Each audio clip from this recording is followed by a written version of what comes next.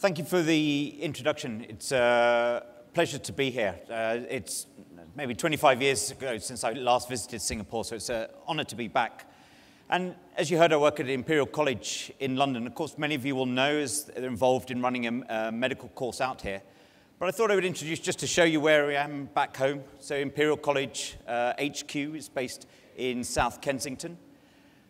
I now work on the intensive care unit at St Mary's Hospital as part of the Imperial Group, which is based in Paddington.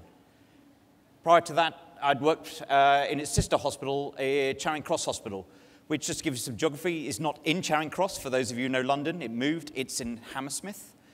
And then the third hospital within our group is called the Hammersmith Hospital, which, of course, can't be in Hammersmith because Charing Cross is already there, and that's actually in East Acton. So slightly confusing how we've named our hospitals as part of the Imperial Group. But you can see where they are scattered around West London. But I thought I'd show another building that, again, hopefully you might recognize, Buckingham Palace, which is just round the corner. I mention it because, of course, today there's a small wedding going on in the UK. They obviously knew I was speaking here because my invite, they decided not to send it to me. It never arrived because they knew I had other commitments. So it's an honor to be here today. I'll just put my disclosures and acknowledgements up. And like Michael, actually, it's the academic disclosures probably I should mention. A lot of my work is funded by the UK NIHR. And they have a disclaimer that they like me to specify that the views expressed are mine, not necessarily the NHS or the Department of Health in the UK. So I'm going to talk about personalised medicine, and first of all, start, why do we need it?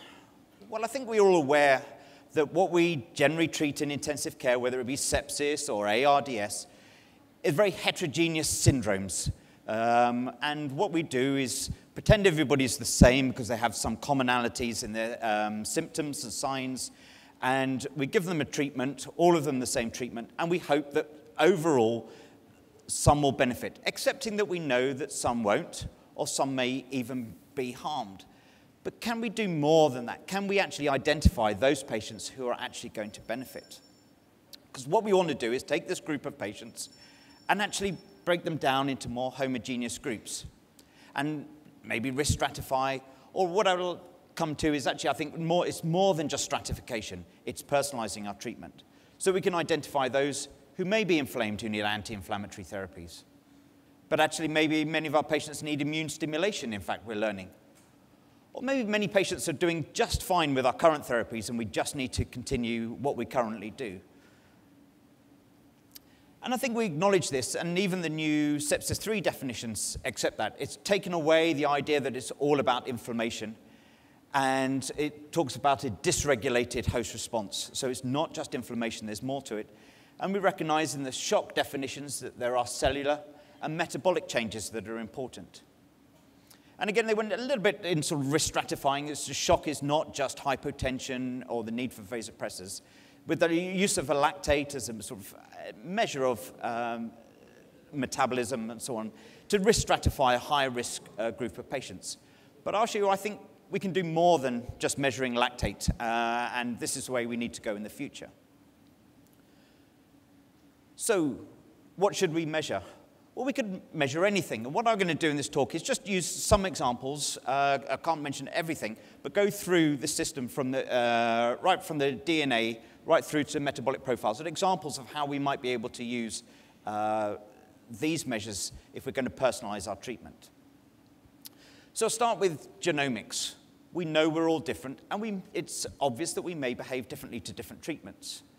And one of the talks, the first talk was all about cardiovascular management. And if we think around pharmacogenomics of our catecholamines, commonly used for sepsis and other treatments in ICU, if we look in the cardiac literature, there's quite a lot about genetic polymorphisms here with the beta-2 receptor, showing that they determine vascular reactivity and desensitization varies according to the polymorphisms you might have. So the polymorphisms, these common variations that will be present in different variations within the normal population. But there's other receptors in the beta-1 polymorphism, again affecting catecholamine response, and even within the alpha receptor, insertion deletion polymorphism associated with sudden cardiac death. So again, you could see how this all might be relevant for us in intensive care. But that's more in the cardiac literature. What's been done in the critical care literature? Well, starting in the operating theatre, this study looking at obstetric patients having spinal anesthesia. And according to the genotype of that beta-2 receptor, you could see that there was different amounts of hypotension and therefore how much vasopressor load they required to maintain blood pressure after receiving a spinal anesthetic. So it does seem that people are starting to look at this in our more critical care areas. And the group that have done most of this work up to date is Jim Russell and Keith Wally, based in Vancouver, where I worked a number of years ago. And they've taken patients, and this is 2 cohorts, an observational study at St. Paul's Hospital where they work, and then the VAST trial that you'll be familiar with. And they looked at patients according to what they call a tag SNP for the beta-2 receptor. So rather than measuring the whole haplotype, the whole combination, as in the previous study, they looked at one polymorphism, and they see here the AA homozygotes, where in both of these independent cohorts was associated with a worse outcome. Okay, so that's association. More importantly was though when they looked at treatment. And on the left here is the patients who weren't given steroids, and on the right, the patients who were given steroids. You notice that when they were given the steroids, this difference in mortality seems to disappear with the genotype. Now, there's a couple of caveats. These are not randomized controlled trials. And so these were where the physicians chose to give them steroids. And also in this AA genotype, it's very low numbers, even in single figures. So I think we should be very cautious in how we not to overinterpret it. But it is encouraging, and more importantly, that they've also shown functional correlates. We know the polymorphisms have been shown in other studies to be functional.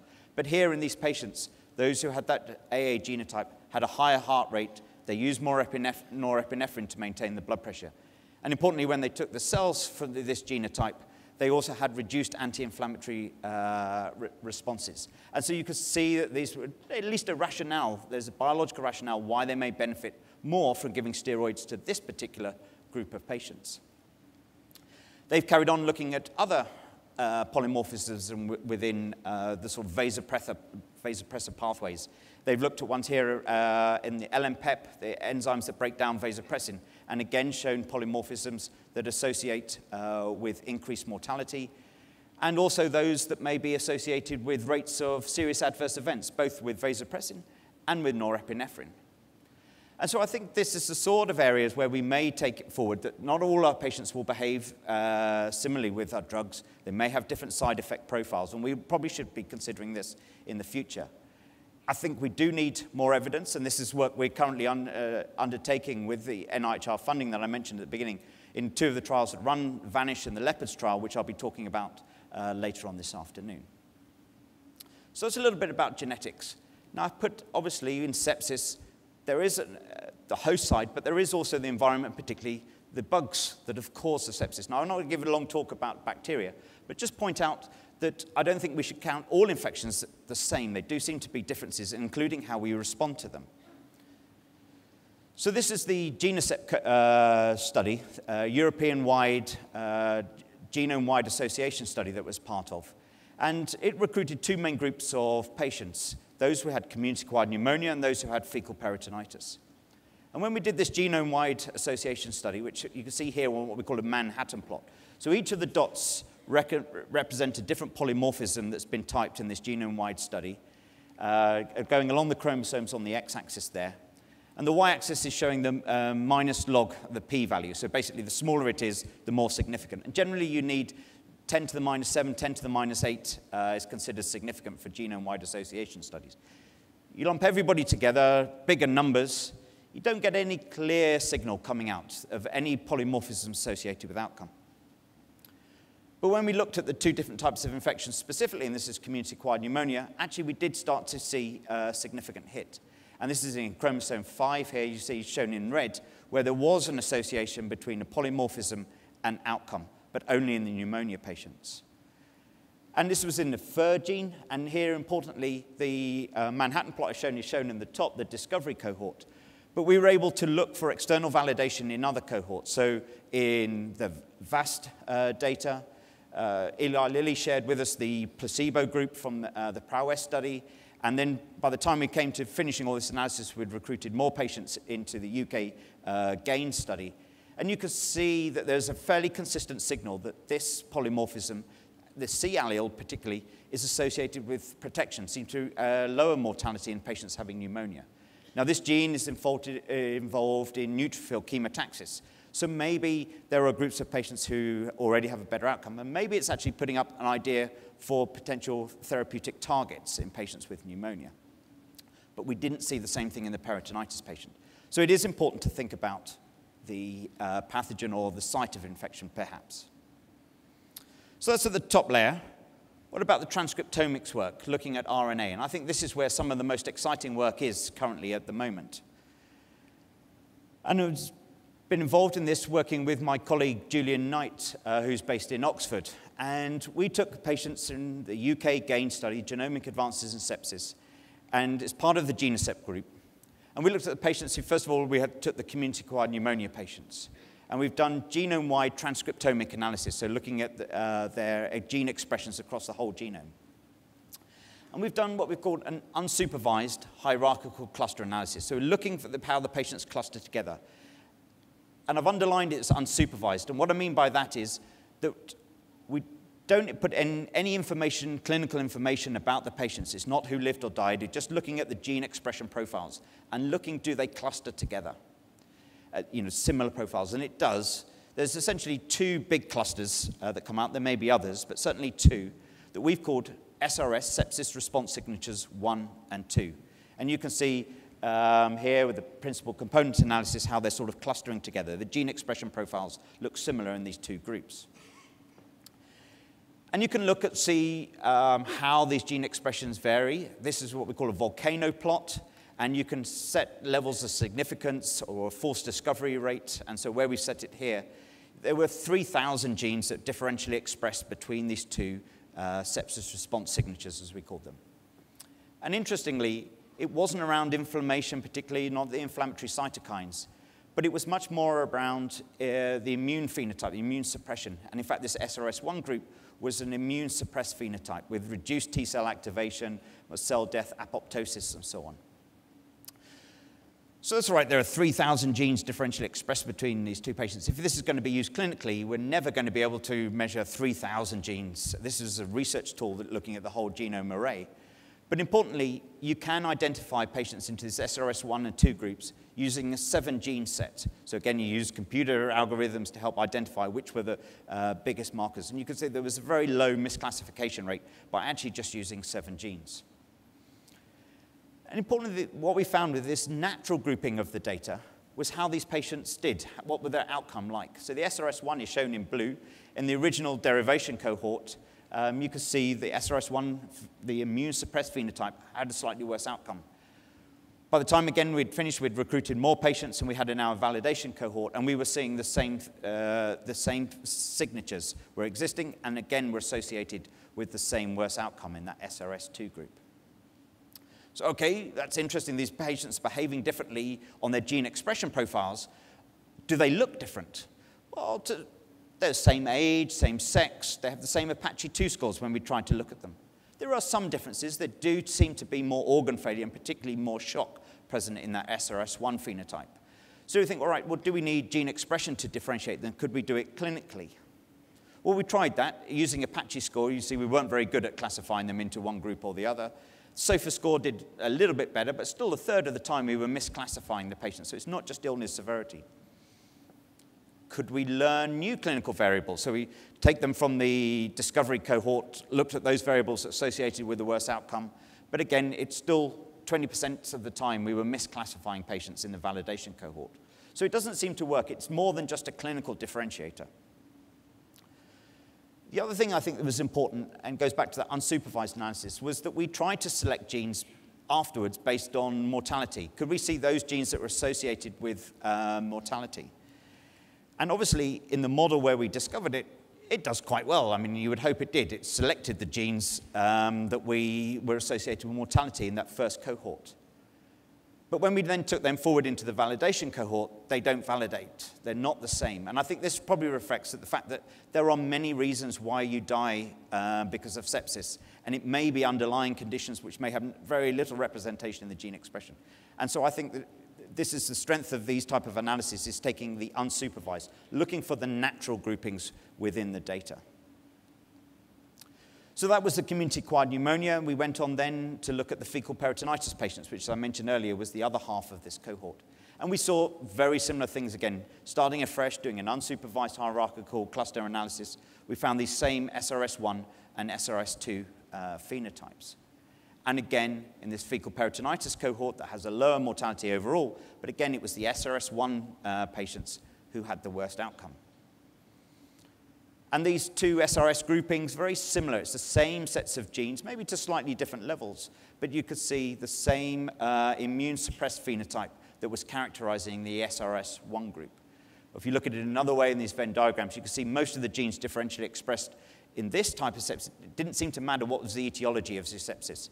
There were some genes, more genes up and down regulated in FP, fecal peritonitis alone, and a few in the community-acquired pneumonia, often around interferon, which suggesting maybe there was some viral activation involved in the pneumonic processes. But there's a lot of shared responses between these two etiologies of sepsis here. So that's just showing some of the work, and I'll come back to that bit, transcriptomics, at the end. What about at the next layer, looking at proteins? If you translate those into now the proteins, can you differentiate people? Well, again, people have been doing this. This is Jim Russell and Keith Wally, again from Vancouver, took the VAS cohort and measured a whole array of cytokines, a multiplex assay, and looked for those that were patients who were particularly inflammatory. They set a threshold and put patients who were either above or below that threshold. And then they looked at how they did with steroids. Again, not randomized, but they did a matching analysis to try and match patients, but it isn't randomized, of course. And the solid lines here on these survival curves show the patients who were above that threshold, so they had high cytokine levels. And if they were in red, where they weren't given steroids, you see they have the worst outcome. But when they were given steroids, you see mortality was reduced. The dotted lines show the patients who had the low cytokine levels, and this way the curves are the other way around. So actually, without steroids, the patients did quite well. They weren't so inflammatory. But when they were given steroids, they actually had a worse outcome. So again, maybe we shouldn't be giving steroids to everybody. We should be only giving them to select patients. Maybe on their inflammatory profiles is one way. And this fits with the same sort of work that's being done by the ARDSNet group in America, led by Carolyn Calfee, who has taken, again, blood markers, protein markers, and clinical variables, and found, again, in two independent cohorts, so they're seeing the same validation, these two phenotypes. They're called phenotype 1 and 2. And phenotype 2 here in these two trials associated with the worst outcome. And then importantly, there does seem to be an interaction with the treatment response. So this was in their PEEP trial, at different levels of PEEP. And you can see the mortality, if you're in the phenotype 1, it was doing quite well with a higher PEEP. You did worse, but it was the phenotype 2 patients who seemed to get the benefit from receiving the increased PEEP.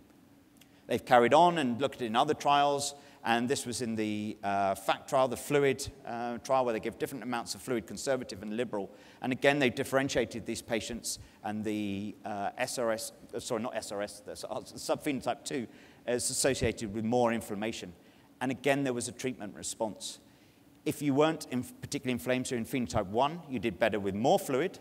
If you were more inflamed, you did worse with the extra fluid. Maybe more fluid is leaking out, but suggesting our patients aren't all the same and that we need to titrate our therapy accordingly to the patient's requirements. So I think there's interesting work looking at the RNA and the proteomics, and I'm sure we'll be using that very soon. But one of the things is that all of that measurement is measuring what's in the circulation, in the plasma or the serum. But what's going on at the tissue level? So are we measuring the right compartment? Also, of course, our treatments come in at all of these different levels. How do they affect these signatures? How do we respond to it? So many people have suggested that we should go down and measure the metabolic profiles, the final downstream marker, and then we can capture all of the aspects of what's gone on before that. And I think it's an exciting area. This is something we've been working on at Imperial. It's a theme of ours. And basically, the two main techniques that we use for this either NMR or mass spec. So they each give you this big array, picking up these small metabolic profiles that you can see, either with the chemical shift, how the molecules have spun around in the magnet in the NMR, or the mass to charge ratio in the mass spec. And you can pick out the different metabolites. And this is work we've been doing, led by David Ancliffe, who's one of my post-PhD students now. And we did just a small proof of concept study, looking to see whether this could help us in the diagnosis of pneumonia. So what we did was enroll patients who were going to be ventilated in the ICU for 48 hours, and those who definitely had pneumonia on admission, so that the clinical opinion was they had pneumonia, and we used a scoring system to be sure that they really had pneumonia. And equally, we took patients who were ventilated who we were pretty damn sure they didn't have pneumonia, so they were brain-injured patients, subarachnoid hemorrhage, strokes, and so on. And we followed them on a daily basis and see whether they developed VAP or not.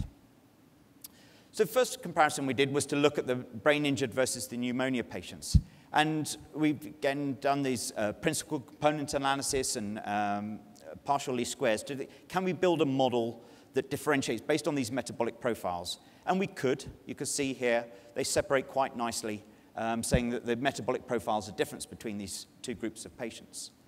And you can go back to the arrays and look at what metabolites are either differentially expressed here. So you can see in the brain-injured patients there were lots of phospholipids and lipids that we were detecting in their serum.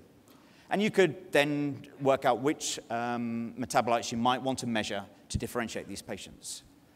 Well, I would put to you that's not the most challenging diagnosis to make, whether someone's admitted to ICU with a pneumonia or a brain injury. I think my grandmother could spot there was a difference between them. But much more difficult is perhaps diagnosing VAP. Is that change on the X-ray actually new pneumonia? And so this is what we tried to do by studying the patients who then came in without a pneumonia and looking at them as they did develop their VAP. We're pretty sure that they did. And you can see small numbers, but again, we were able to construct models that show they did have different metabolic profiles. So early work, but I think it's showing if we build on this, maybe we can have other diagnostics around to help us differentiate, diagnose, manage our patients.